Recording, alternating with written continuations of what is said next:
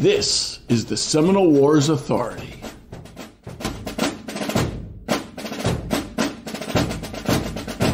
Hello and welcome to the Seminole Wars Authority.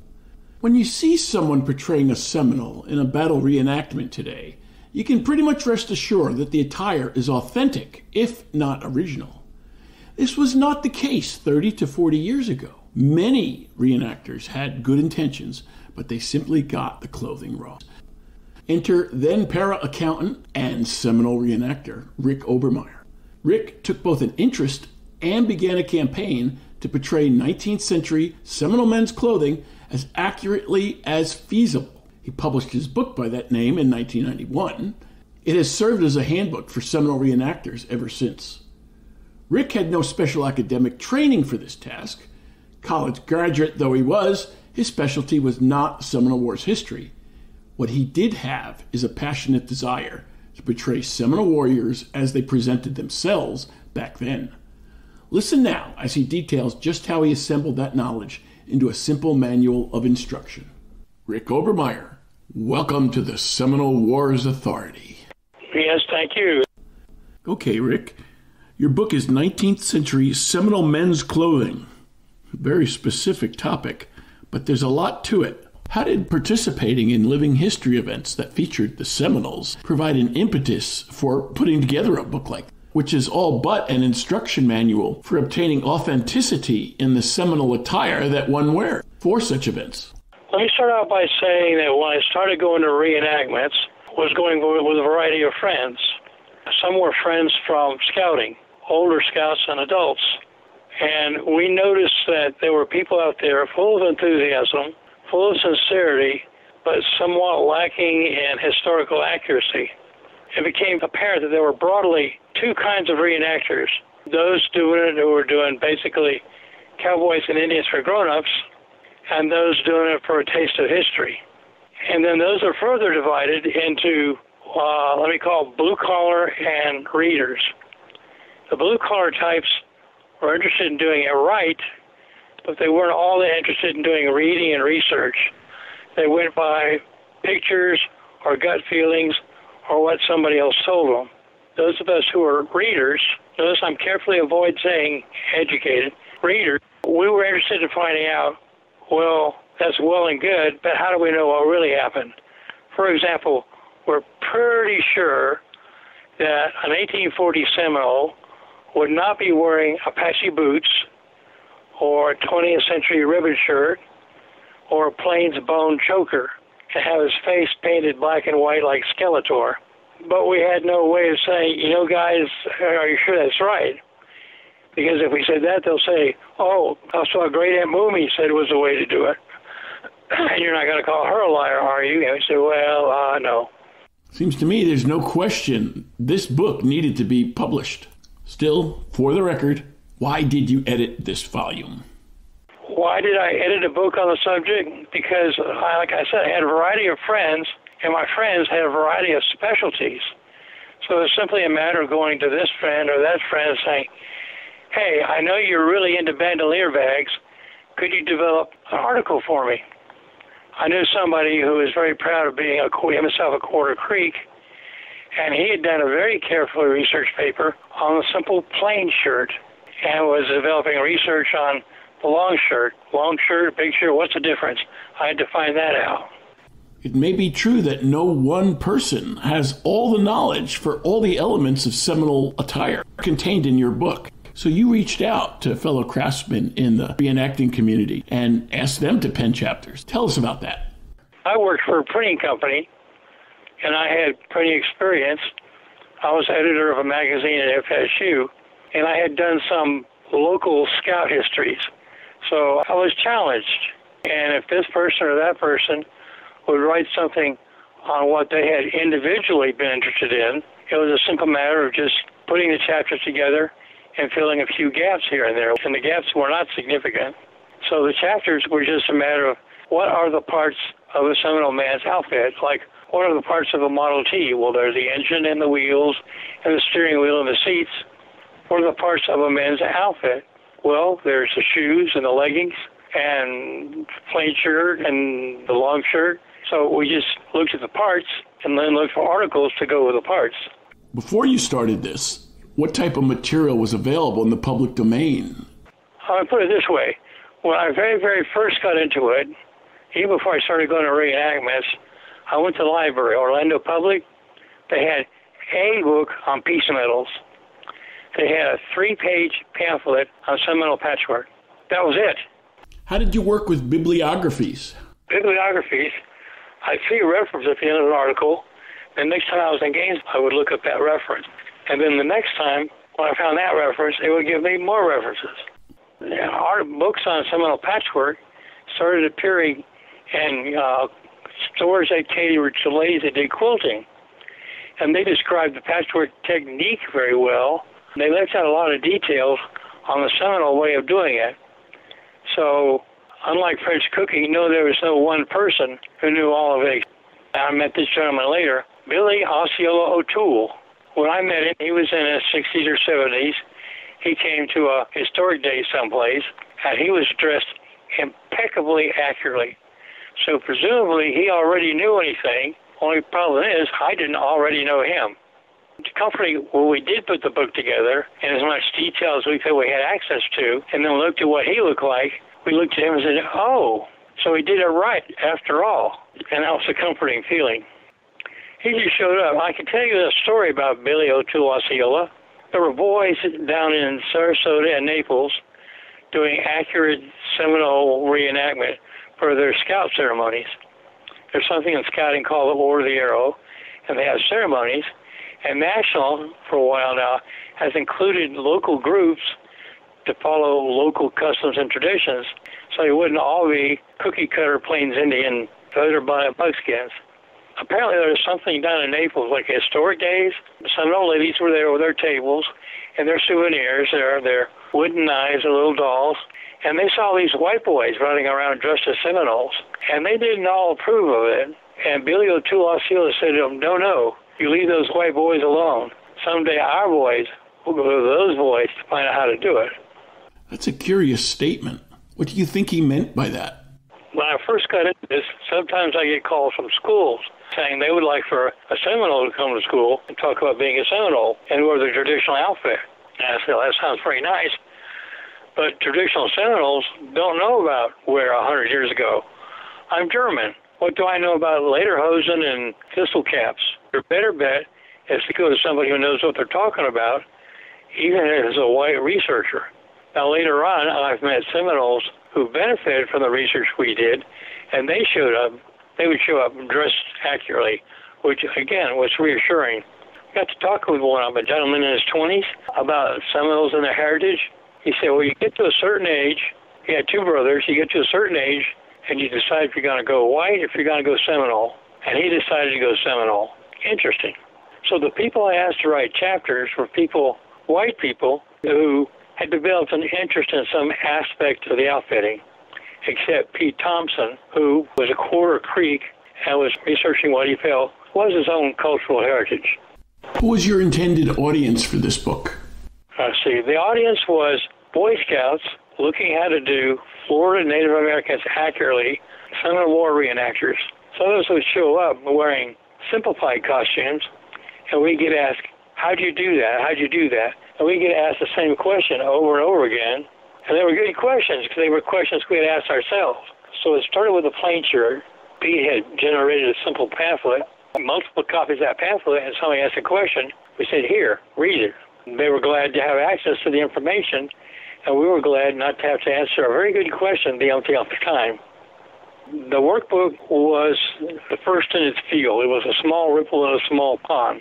But I'm pleased that in the time that we've done it, I've only had to correct a couple minor mistakes. All in all, I'm pleased to stand by it. Something else, the workbook was not research and library. I have a very good friend who moved to Connecticut. Sometimes he comes to Florida, we go camping. Sometimes I go up there and we go camping.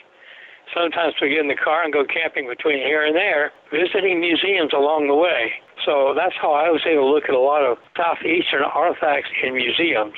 Contacted American Museum of Natural History and said I'd like to look at what they had. And I early on realized if you contact the curator of a museum and tell them, you want to look at some neat stuff, they're not interested. But if you tell them, I like to look, if you have any, I like to look at big shirts and plain shirts and moccasins. And if you're real specific on what you want to look at, they get real interested in helping you research specific information. When I was at the Museum of Natural History, they store things in huge flat drawers. So the drawers like 3 by 5 feet and only 3 inches deep. And you fill out the drawer and there is everything laid out flat. So while she's doing busy work in the corner, she let me pull out the drawers, take them to a table, and then get up and stand on the table so I could take pictures of everything in the drawer. She said, technically, I shouldn't be allowing you this because you're not an academic, but I know that anything you find out, you will share with a lot of people. So that's why she was very cooperative. We sit around and talk about, well, what colors did they use? After all, this is the early 19th century. We assumed they didn't have a lot of variety in colors. It was going to have to be a lot of solid colors. And then somebody went to a museum in Germany. In that museum were a couple of long shirts that had been collected by part of a diplomatic party from Germany just after 1840. And these things were violent. We're looking at paisleys. We're looking at floral prints. We're saying, wow, they had a lot more color than we knew about. And why do we have that? Because somebody who was interested in Seminole clothing had a friend who knew of his interest in Seminole clothing. And when they were at the museum, they took pictures for us. And then when we got the pictures, we had a newsletter at the time. It fit the budget of our newsletter to make color copies of the photographs and put them in the newsletter. So everybody was to say, wow, look how violent I can get in my colors. When I went to London, I went to the British Museum, and they have a few items on display collected in the 1820s. Very interesting. And that was fun because European museums aren't as well funded as American museums are. So the whole museum is not open at the same time. Like the Roman section is open till noon, till lunch, and then it's open after lunch, and then something else is closed. The little section with the Seminole stuff was closed in the morning and open in the afternoon. Somebody who went there a couple of years later said, well, that stuff's not on display anymore. They've rotated it out. Ooh. But we got pictures of it because we went and we looked. What are the problems that you found looking in these museums when it comes to Seminole attire and artifacts? There's a problem. There's the American Museum of Natural History in New York. There's the Denver Museum that has some Seminole stuff misidentified as Cherokee. But all that stuff is from 1890 or later. If you want something from the 1840s, that's in only one place. A Seminole soldier in the Second War apparently had put together some Seminole stuff, just a few items of clothing, and took them home with him to New York. They wound up in a Canadian museum. Later on, the Canadian Museum made a trade with our Museum of Natural History in Gainesville. So they got it. They displayed it on a mannequin very nicely in a case. They got plenty of bright sunlight. But that's the only pre-1880 Seminole clothing that I know of. There's plenty of other stuff. There's an occasional older bandolier bag. I've seen bandolier bags from the 1850s, 1860s. But in terms of clothing, it didn't last. They buried the Seminole in it, or it would wear out, or it would turn into rags, and they use it for something else. Original artifacts just aren't there because they got it in the 1820s, and they kept it. It's like if you go to a certain Russian museum in St. Petersburg, you can see a stuffed dodo. They've had a stuffed dodo ever since dodos were available to be had. Rick, what's your background? Do you have Native American blood in your veins? I'm told I'm 132nd Native American because my great-grandmother's mother was said to be a half-breed herb woman in Oklahoma. It's unfortunate so much of this has been lost. People had no reason to archive Seminole clothing. At the Seminole Museum in Oklahoma, there is a Seminole big shirt, but it was made after the removal, and it has strange details, let me put it that way. Generally speaking, instead of being horizontal, it was vertical. And it was on display, but they had no idea within accuracy what year it was generated. It's as if they came across something old and decided to put it on display. Except in Pete's case, the guy with the bandolier bag, he would go digging for pictures of bandolier bags and figured out how they were put together. He read about the two-needle method of beadwork and practiced that until he figured out how it worked. The guy who wrote the section on gorges, he got out some metal and started hammering and figured out how that was made by doing it. The Seminoles would make their gorges, the later Seminoles, they put an axe in a log and use the butt end of the axe for an anvil. Then they'd take silver dimes and quarters and hammer the dimes and quarters together to get the gorget that they wanted. We'd read about that, and then we might try it to see how it worked. This sounds like that expression, experimental archaeology. Kind of. But the worst, the very worst, when you say archaeology, guys who wore pre-contact ornaments, shell, with designs cut into them, like we say, well, how did they get that? Oh, they could have gone burrowing through the burial mounds to look for jewelry. No! Native Americans don't go digging up their ancestors looking for jewelry. So when you see somebody wearing something like that, that's very well made, very hard to make, but is like 100 or 200 years out of step, you don't say, man, why are you wearing stuff that was looted from a grave? No, you don't say that. You just smile and walk away. So how did you or your fellow craftsmen be able to determine what right looks like? What you do is you make an article of clothing and then compare that to something you've seen in a museum, you can be satisfied that your article is fairly close to what you have a photograph of. For example, imagine that a cape might have a ruffle. Now, a white person would take and hem the edge of the ruffle so it didn't get frayed. No, there's an 1840 outfit I told you about. It's in the Museum of Natural History in Gainesville, and a student went there and did a paper on it, studied it closely, and he looked at that ruffles, and he could tell that somebody took a needle and plucked the threads from the edge of those ruffles to give them a fuzzy, furry look. Amazing. And we know that only because one person with a specific interest went and looked at the single known extant piece. Those of us who are readers cut some slack with the enthusiastic types because what they're looking for just isn't there. I wondered about that. Couldn't they just go to a library to find this information? Could somebody go to a library? Yeah, they could if all they wanted to know about was piece metals and how to do patchwork. Fortunately, there is some art out there that represents what Seminole looked like at the time. You look at the paintings, McKinney Hall, Mr. McKinney was the Secretary of the Interior. Indians were being sent to D.C. to impress him with the white man and see his big buildings and see his strength. And so while they were there, McKinney had artists paint their pictures. Then later he had those pictures changed into engravings. Well, people studied the engravings and they could see ruffle on the shoulders of their outfits. So they said, well, we need to add ruffle to the top of the sleeve. No, those ruffles were the top edge of a triangular cape in the back. But none of Mr. McKinney's paintings or engravings ever showed the back. So you didn't know they were a cape until you went looking to find out exactly what they were wearing instead of just going by pictures. Tell us about the Scouts angle. So Scouts gave me a sort of a paper that a museum gave them. I got interested because he also included references, so I started going from reference to reference. At that time, I helped judge springboard diving in Central Florida, and the statewide meet was always in Gainesville. So I go up to the meet with other people to watch the state meet, and I go to the library. Now, at that time, they had saved a lot of periodicals in book form. So I'd seen a reference to a magazine from the 1940s.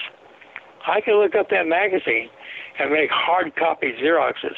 And you can't do that now because they understand the interest of economy. They've gone and put all that stuff on microfilm. Have you ever tried to make a good, clean copy off of a microfilm? I have Xerox hard copies from the original publication of a lot of stuff. You look at the reference. It took me several trips. One thing I photocopied and wonder why was a doctoral essay on the phonology of the Miccosukee language.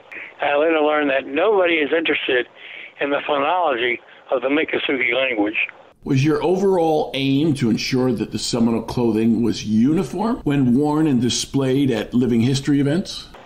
Some may see this as a way to make Seminole clothing uniform. You're a bebop lady from the 1940s. What are you going to wear? You're going to wear shoes? You're going to wear a dress? You're going to wear a blouse? And maybe tie a ribbon in your hair. Is your dress going to be like everybody else's? Is your blouse going to be like everybody else's? No. It's all going to be cotton. You're going to use different colors of cloth. Although the pattern is going to be the same, you're going to use that pattern in different ways to be on individuality. Are you going to have one ruffle on your dress? Two ruffles? No ruffles? Is your ruffle going to be the same color as the dress? Is it going to be a different pattern on the basic pattern of the dress? There's things that they might all choose to wear. Turns out that the beads Osceola has in Catlin's painting can easily be reproduced at a powwow in about 15 minutes, just going around to the vendors with about $15. Is everybody going to wear Osceola's beads? Well, probably. But does that mean everybody's locked into wearing Osceola's beads? No. The beads they wore were called cobalts. They were all 8 millimeter. And we know from reading that Seminoles greatly like blue. And you look at the one picture we have of a Seminole woman, and sure enough, she's wearing dark blue beads. But you can buy dark blue cobalt beads. Are you going to buy orange ones too, or green ones, or yellow ones? Well, maybe not, because you don't think the Seminoles wore those, because they preferred the red ones and the green ones. You can get cobalts. Ever heard of Treaty Oak Trading Post? They sell beads. They sell Aurora Borealis beads, but they sell the same Aurora Borealis beads in the same size and same shape, but without the Borealis part. They're just plain colored beads. And those are very close duplicates to Russian cobalts. The glass beads Treaty Oak sells are 16 cents a piece. A Russian cobalt can cost you anything from $4 to $5 a piece. So are you going to say, well, if I wear Russian cobalts, it's because everybody has the money wears Russian cobalts? I'm going to wear orange ones instead because nobody wears orange ones? Well, there's a reason why nobody wears orange ones, because the Seminoles didn't wear orange ones. Some reenactors pierce their nose because they've read someplace that some Seminoles pierce their nose. I don't, because it looks like I've got metal snot. But I'll wear earbuds. I won't pierce my ears, wear earbuds, and somebody with a real Seminole outfit will wear teardrop-shaped earbuds. Does that mean that everybody's wearing the same uniform? I don't think so. He's got a red long shirt, he's got a blue long shirt, he's got a green long shirt with a violet paisley pattern. There's plenty of room for individuality. So let's think of New York businessman. What does every New York businessman wear? Pants. What does he wear? A button shirt. What does he wear? A necktie. What does he wear? A jacket of some kind. What does he wear? A vest. Now in New York, they all wear the same pants. Do you have to wear the same pants? Well, if you're wearing Seminole buckskin leggings come in only 2 or 3 colors. Natural buckskin, or you can dye the buckskin kind of a burgundy color by using a tree bark. So if you're going to wear Seminole leggings, are you going to wear the orange ones or the green ones? No, because they didn't exist. But you can decide if you want to wear the plain buckskin or if you want to go to the trouble to dye your buckskins. Seminole leggings had what I call a fringed apron, garter apron. The garter that went around had a fringe on it. That fringe could be, going from the pictures, 1 inch long or 4 inches long. How long is your fringe going to be? Is it going to be the same 1 inch everybody else has? Or are you going to go to the trouble to make 4 inch long like fringe like I have? The long shirt is called that way because it has an opening all the way down the front of the shirt, the long ways. What color is it going to be? What color is the edging going to be? Are you going to put a ruffle on it? What color is the ruffle going to be? How many ruffles are you going to put on it? Are you going to put on a cape? There's 6 or 8 different shapes of cape to put on the back. Which shape are you going to put on it? Now, because you have a long shirt with a cape, does that mean you're like everybody? When you go to church Sunday morning, does that mean your necktie is like everybody else's? Or your winter jacket is the same color as everybody else's? No. It's the same basic parts, but there's room for personal taste and what you use to assemble your basic part. Gorgeous. You remember the gold chains from 20 or 30 years ago? Who wore a gold chain? Somebody who could afford to wear a gold chain. Did that mean that he was head of the neighborhood? Did that mean that he was ran with the mob? Did that mean that he was a shaman of some kind? No.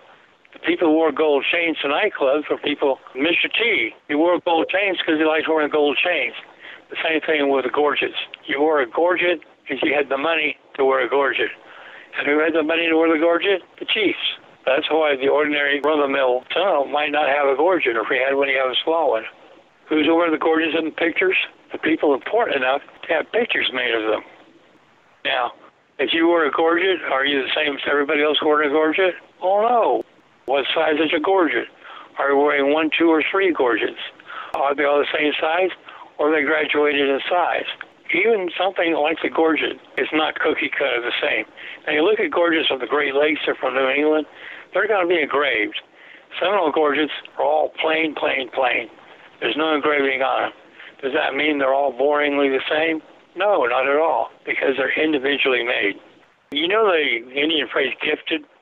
I was once gifted a pair of earbobs made by a silversmith that exactly duplicates as a Seminole earbob that's in the Alabama State Archives. We're not going to tell people, hey, you need to find yourself a silversmith to make you a historically accurate reproduction. We gave them a basic teardrop shape that you could make in 15 minutes at a powwow with basic shapes that you can get. We wanted to make it within the range of the average reenactor and the average Boy Scout. Reminds me of a story. First of all, do you know what the Order of the Arrow is? It's like an honorary for scouting, and they have special events at camp once in a while. They will go to camp, and they'll do word projects, or they'll play games. One time, the lodge out of Tampa told their youth, if you bring an extra $13 or $14 to the next OA event at camp, you'll go home with your own plain shirt. So they brought the money, and they had pre-selected cloth there. You could pick the cloth you wanted and pay for it, and then they gave you a pattern to tell you what pieces to cut the cloth into. And then while you were doing your thing on Saturday, they had 3 or 4 adults there with sewing machines to sew those pieces together. So yes, you could go home with a plain shirt if you wanted. I thought that was very cool. And they had half a dozen different cloth patterns, polka dot, stripes, colors, different colors. The boys went home with different plain shirts, all cut from the same pattern, wore the same when they put them on, but no, they were not uniform. All right, Rick, state it plainly. Why is this book most useful? So you don't have to go to museums, so you don't have to go to research, so you don't have to go to Gainesville and look for publications from the 40s. Couldn't you consult journal articles? What journal? The nearest thing that has done articles on Seminole clothing has been Whispering Winds, a magazine out of Texas that caters to Native American hobbyists. Pete Thompson wrote several articles for them in the last 10 years. Outside of that, I found directions for making Seminole moccasins in a book from the 1930s, a boys' book that tells you how to do boys' crafts, and one of them was Seminole moccasins. Sturtevant's article gives you a rough idea of the pieces that went together to make a long shirt, but there was no description on how to assemble it. I'll give you an example. You know that a Seminole long shirt has a triangular cape in the back, right? You would suppose that cape is attached to the shoulders by sewing it continuously from left to right across the shoulders. Wrong. When I looked at the 1910 examples in New York, I learned that the cape was attached at both ends and right at the neck, but there was a gap in between. Why did they leave that gap? I don't know, but it was there in every single cape. What did oral history tell you about what an English workman wore in the 1840s? No idea. And neither do Seminoles. Remember, their culture was bankrupt. They were shoved into the Everglades to subsistence existence. They can tell you what they had to eat last month. They can't tell you what their great-great-great-grandfather wore when he was hiding out in the Everglades, especially if they were buried in it. I collected Seminole postcards, and a couple of the weirdest postcards I have are postcards of Seminole burials.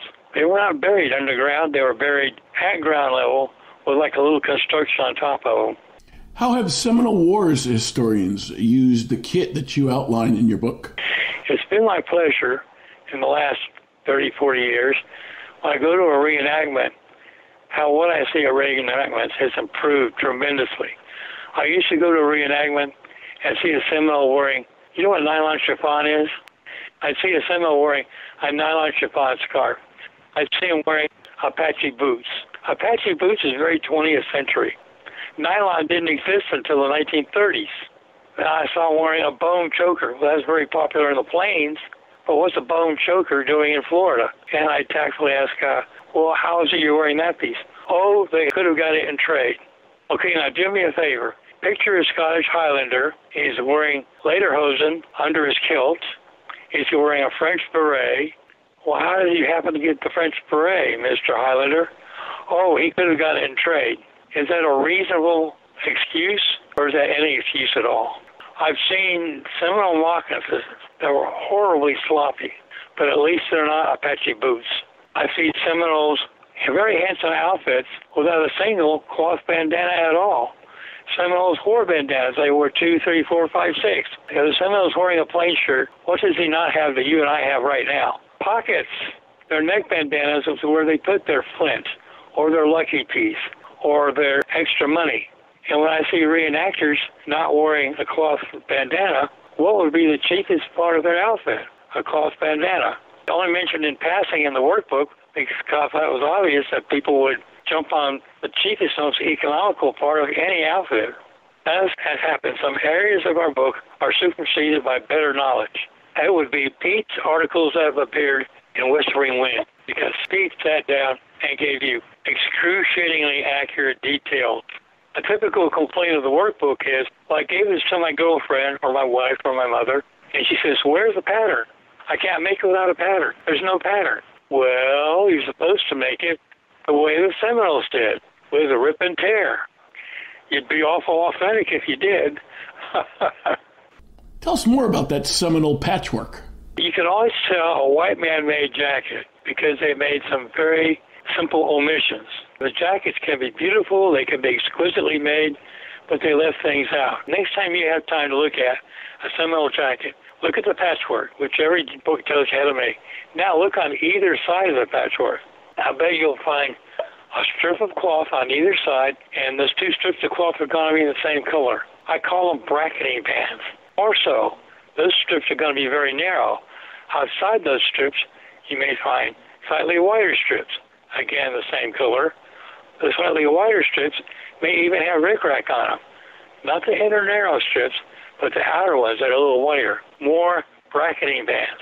Go online, go look up Seminole jacket. You go to Smithsonian, look at some, and look at the patchwork and see if there aren't bracketing bands on either side of the patchwork.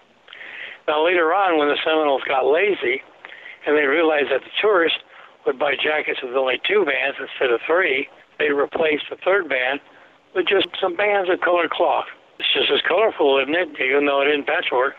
All 3 bands would normally be different until you get to the late 80s. Then the top and bottom bands might be the same patchwork pattern. Okay, silly tourists don't know any better. We can tell them that. And then I got to where all 3 patchwork bands might be the same patchwork. Well, that saves a lot of time and trouble, doesn't it? And then lately, Seminole jackets have had violent backgrounds, camo backgrounds. That's what bored Seminoles do. Background to some real Seminole jackets was always a solid cloth. Lime green if you want, chartreuse if you want, but it's a solid color. The patchwork, something else white people do is if they have a very large person, they make the patchwork large. Look at your hand. Look at the width of your hand from your little finger to your thumb. I've seen patchwork that big on a jacket made for a large person. Take away your little finger and your thumb. What's left? That, sir, is a large Seminole patchwork pattern. Take away. Go down to just 2 fingers. I have Seminole jackets with patchwork no wider than 2 fingers. If the patchwork pattern is no wider than 3 fingers, how do they accommodate a large person? With the bracketing bands. I make the bracketing bands a little bit wider, and then the background color, the generic background color, they'll make that wide enough to make a jacket big enough for a large person. Make sense? How long does your patchwork have to be if you decide to make your own Seminole jacket? 6 feet. Typically, a Seminole woman would wake up and say, what am I in the mood to do today? Oh, I'm in the mood to do Seminole patchwork. So she'll spend the day just making a long string of patchwork. And when she's done it and she's trimmed it off, she'll put it in a basket. On another day, she'll wake up and say, what am I in the mood today? Oh, I'm in the mood to make a jacket. She'll go to her basket of Seminole patchwork and pick out 3 bands that she wants to work with. Before I knew better, I made myself a Seminole jacket. It took me about a week. I made mistakes. I'm darn proud of it, but I can see how it's not a lot hard to do. Seminole girls were sewing by the time they were 12 or 13. Now, sometimes you'll see jackets with very, very tiny patchwork. 2 fingers or less. Seminoles have a name for that. They call that postage stamp patchwork. I've seen jackets where a piece of cloth in it is 1/4 inch across. Well, they never had to handle a piece that was only 1/4 by 1/4. That piece is a part of another assembled strip, which they put together with other pieces to make the small patchwork pattern that's in the jacket. There are 5-banded Seminole jackets. You see them worn by people who are chairmen of the tribe. I took one to Antiques Roadshow. They didn't know what they were looking at. I figure a 5-bander's worth these days $900. A 3-banded jacket where the bands are different patchwork. It's not an item of clothing anymore. It's an artifact. And they're going on eBay for $350 to $400. They wear well. You can put it in the washing machine on General Cycle. I know guys that have jackets that are 40 years old and are still proud to wear them. A long time ago, I mean like 30, 35 years ago, I went down to the trail with a buddy, and he wanted to buy a Seminole jacket. And his problem was he's only 5'7". So we went and we looked and looked and looked. We looked at what was on the rack. Nothing fitting. The young lady who could tell we were sincere about buying said, well, let me go look in the back. So she went in the back, brought some out, and by golly, she brought out a 4-banded jacket in a mustard color. And I said, well, Todd, this color is kind of unusual for Seminole. He says, I don't care. It fits me perfect. Yes, I brought the money to pay for it. He bought it, and he's darn proud of it. I can now never, ever replace it. Oh, one more thing. That's why when I see Seminole patchwork in an 1840s outfit, I'll say, well, okay, they're doing it in the right spirit. In the 1840s, Seminoles were doing applique, not patchwork. And go to the workbook, and it describes how applique happened. And you've seen the evolution or adaptation over time for Seminole uniforms, Seminole clothing, as far back as the Dade battle reenactments of the 1980s? I was there in 85 for the anniversary of Dade. I went to a powwow, and I saw some Creek types, not necessarily Seminole, Creek types, and what they were wearing looked very strange. The long shirt has a triangular cape on the back, right? And you know that cape has a ruffled edge. Here, I saw people wearing a plain shirt, and they had ruffles attached in a triangle on the back of their plain shirts. Some of those privately call those cape shirts. They didn't know any better. They knew there was a ruffle. They didn't know why it was there. They knew nothing about it. So a young man in his 20s looks at the workbook, and it looked really interesting to him. So I said, can I borrow this for a while? I said, yeah, sure. He came back about 20 minutes and says, well, thanks for letting me look at it. Our wise woman says it's full of mistakes. All right, stop and think. What does the workbook have in it? Photographs or drawings?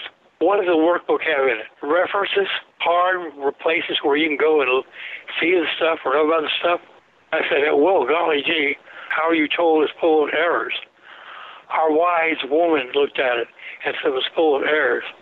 I said, really? Point her out to me. So he pointed out an overweight, middle-aged woman who was obviously very honored by her group. A friend of mine had an experience where he gently suggested to somebody that they had an inaccuracy in their outfit.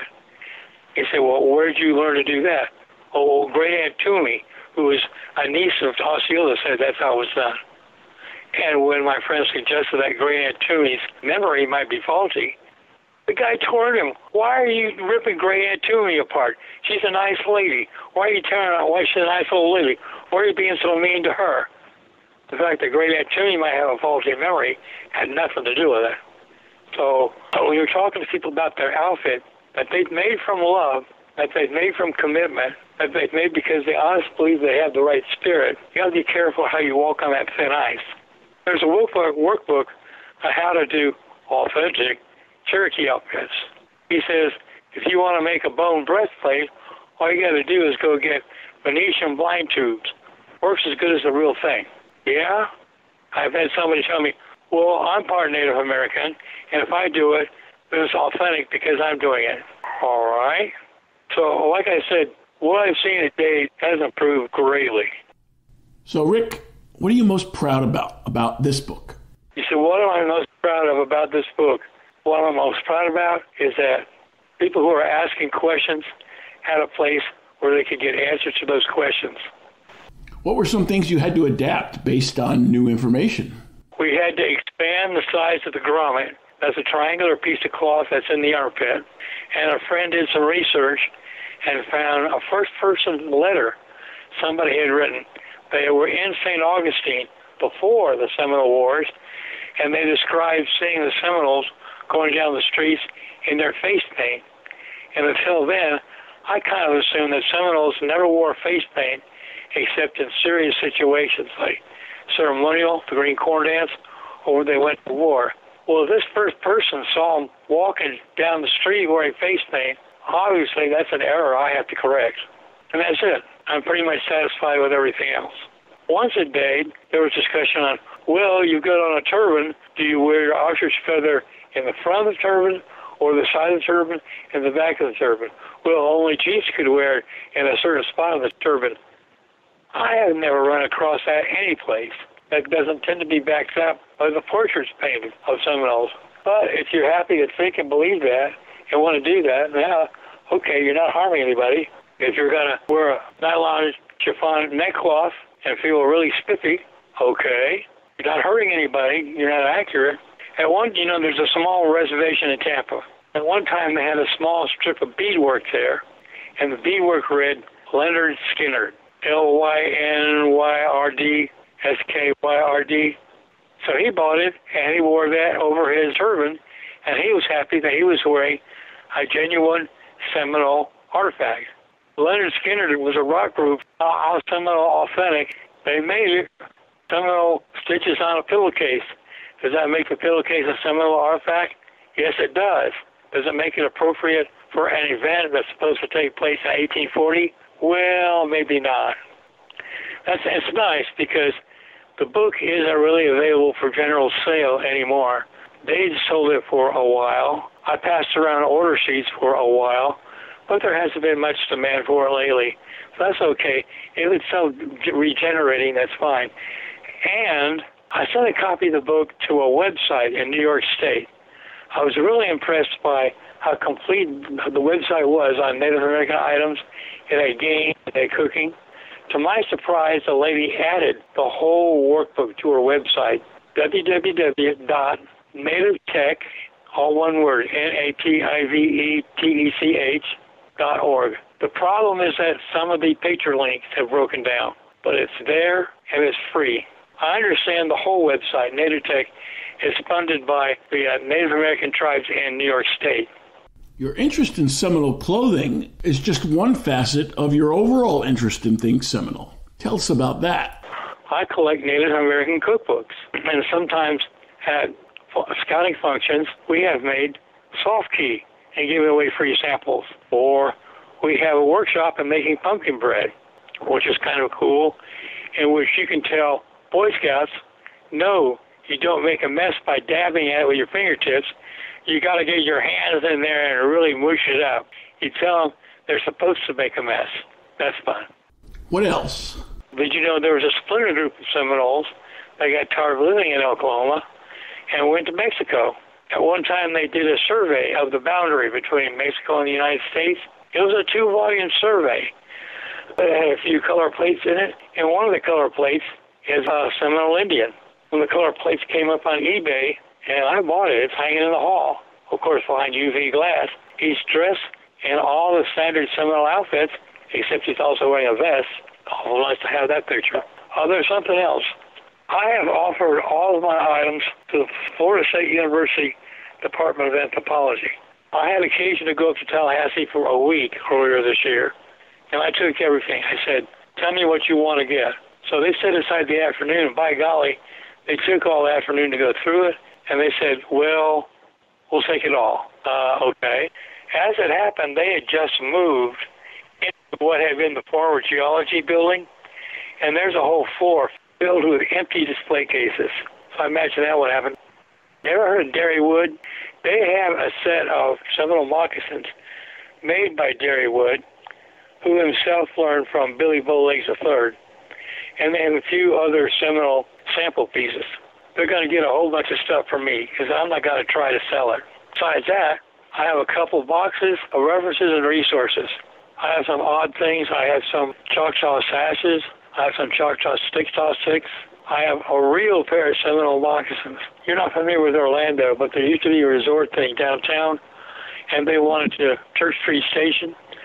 So for some reason they bought a Native American collection out of Atlanta. It had beaded gloves from the prairie. It had beaded bandolier bags. And of all things, they had Seminole moccasins. I mean, these things are so real, they had cockroach egg cases on them. Bought the pair for $75. I showed them to the curator in Gainesville. She said, it's a good thing you saw them first.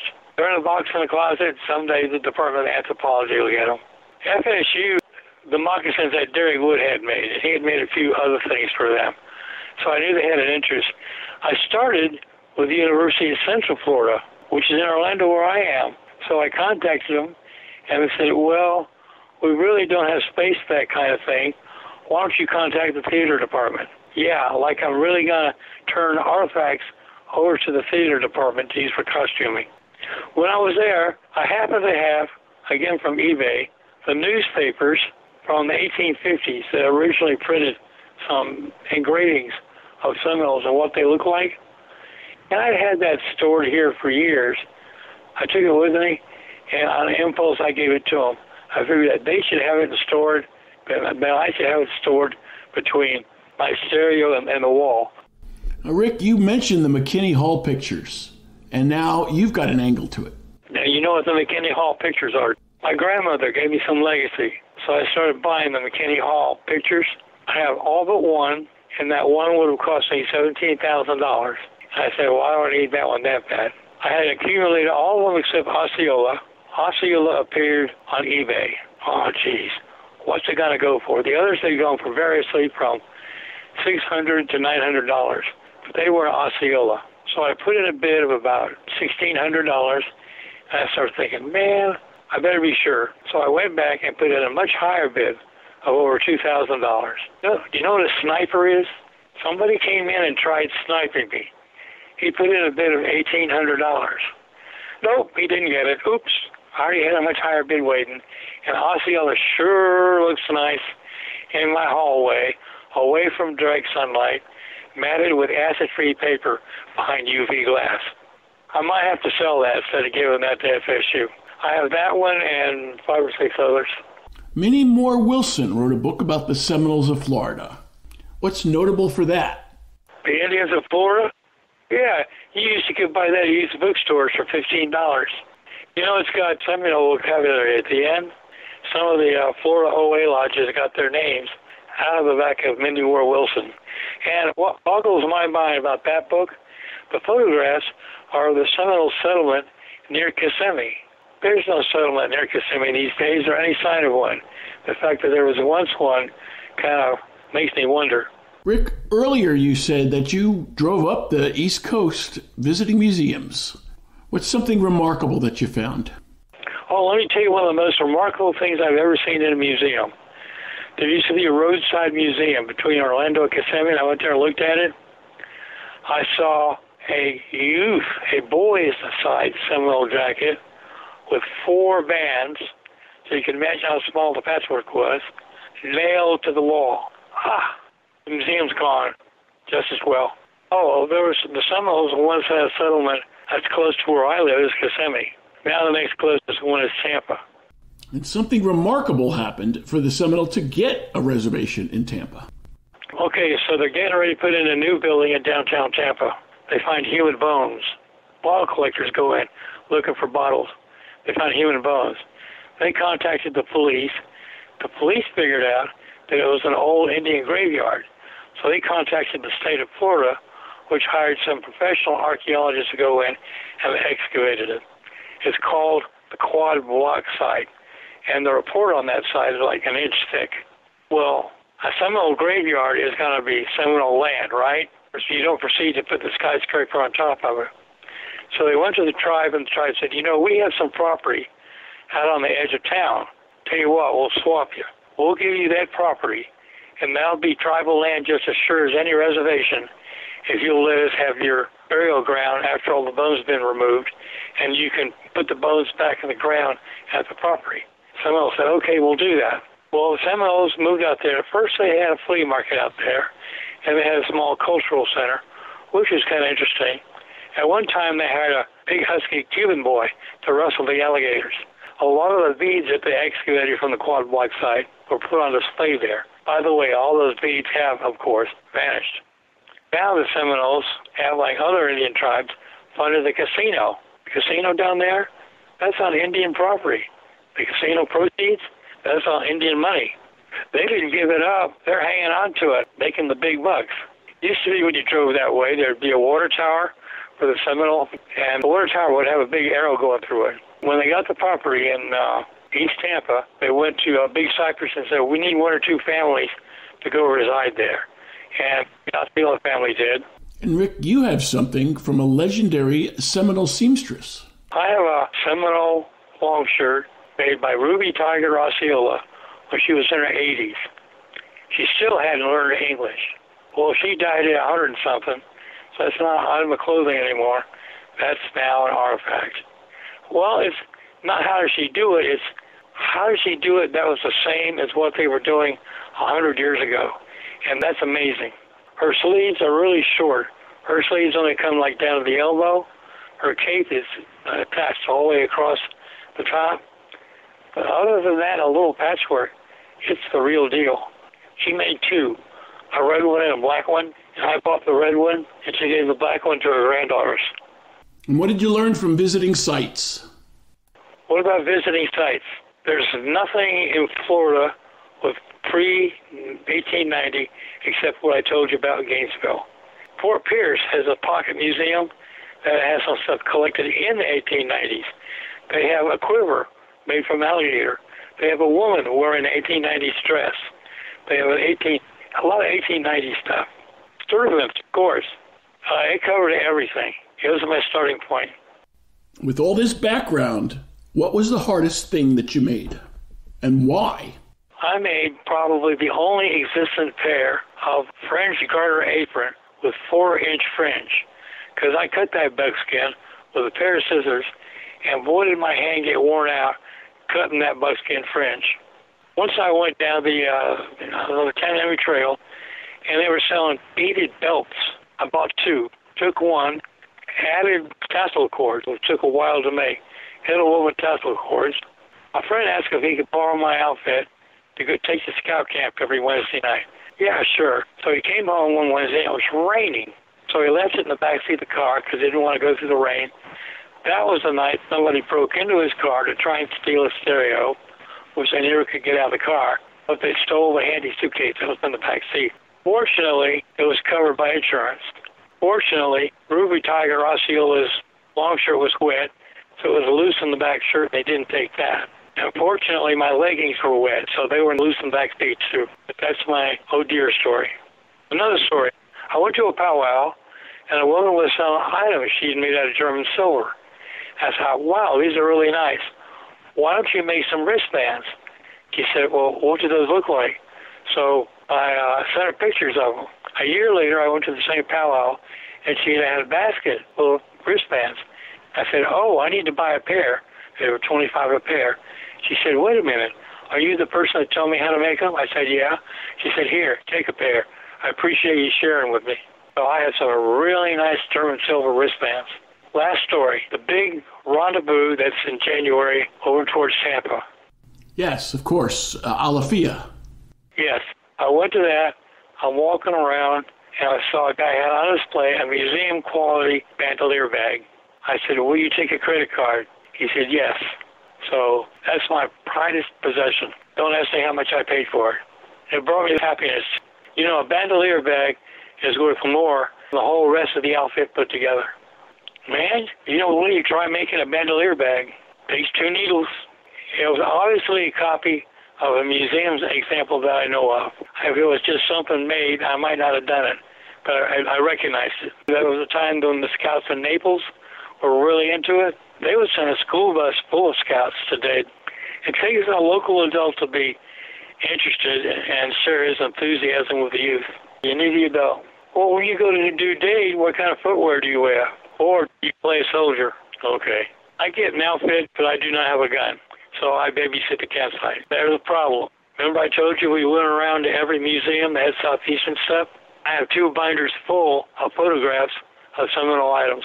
Rick Obermeyer, we'll leave it there. Thanks for joining us for the Seminole Wars Authority. All right, thanks for having me. This podcast is copyright 2022, the Seminole Wars Foundation, all rights reserved. Find us on the web at seminolewars.podbean.com or seminolewars.us. Front and back bumper music courtesy of the U.S. Navy Band.